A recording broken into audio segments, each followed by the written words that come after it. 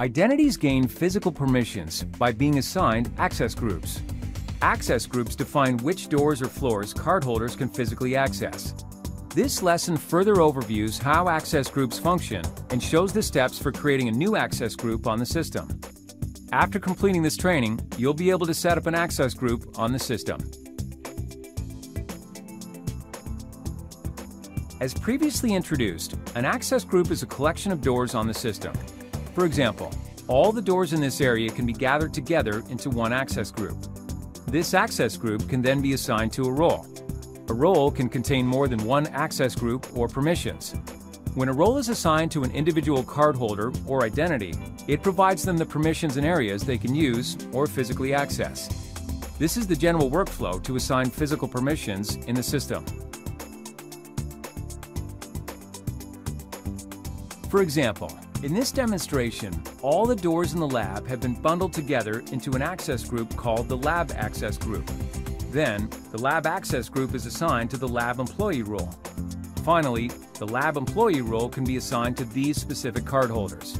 Now, these individuals are allowed access to all the doors in the lab.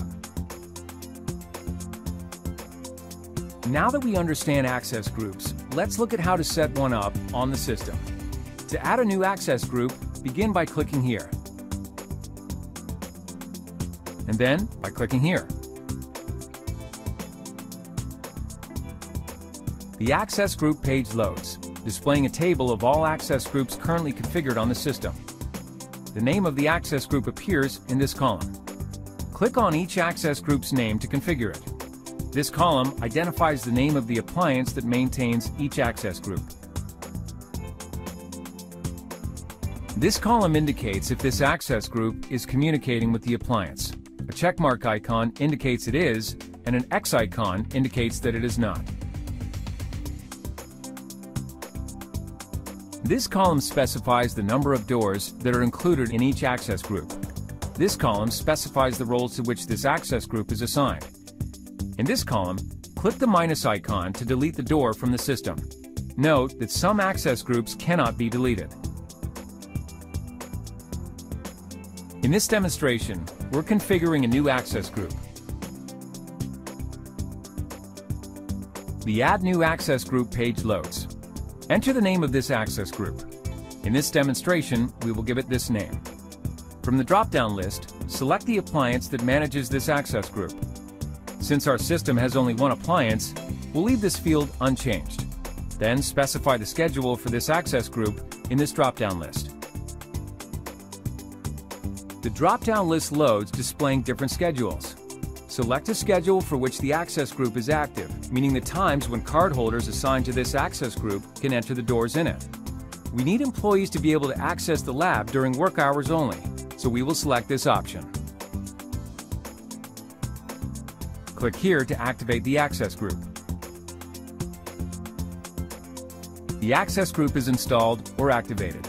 Now, save the configuration by clicking here. Page reloads.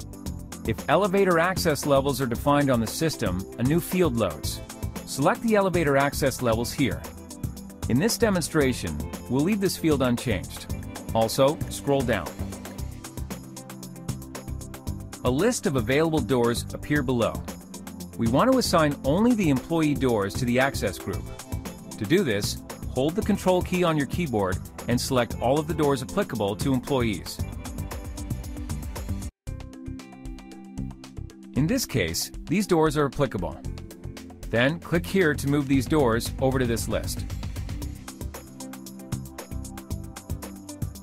The doors are moved over to this list, meaning they are assigned to the access group. This means that the identities assigned to this access group will have the physical permissions to access doors to the lab Monday through Friday from 9 o'clock in the morning to 5 o'clock in the afternoon. Click here to save the configuration. The configuration is saved. After creating access groups, you need to assign these to a role. We will go over creating roles in the next module. To sum up, this demonstration overviewed how to set up an access group. When setting up an access group, first give it a name and select the appliance for it. Then specify the schedule for when the access group is active, meaning the times when cardholders assigned to the access group can enter the doors in it.